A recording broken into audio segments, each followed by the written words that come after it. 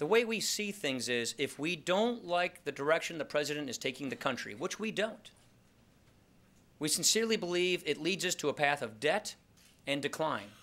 It's going to lead us toward a diminished future. It's going to lead us toward less economic growth, less job creation, more dependency on government. If we don't like that direction, then we feel we have the moral obligation and responsibility to show the country how we would do things differently. We actually have a legal obligation to do this as well, because the budget law, the 74 Budget Act, requires that the House and the Senate pass a budget by April 15th. So I know April 15th is tax day for most Americans. It's also budget day for Congress. We're going to follow this law because we believe in the rule of law.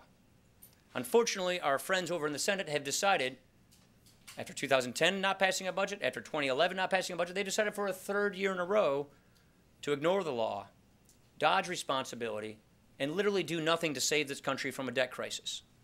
So we believe we have a moral obligation. We believe that America deserves a choice of two futures. We believe that what we are going and doing here with our Path to Prosperity budget is we're letting the country decide which path they want America to go down.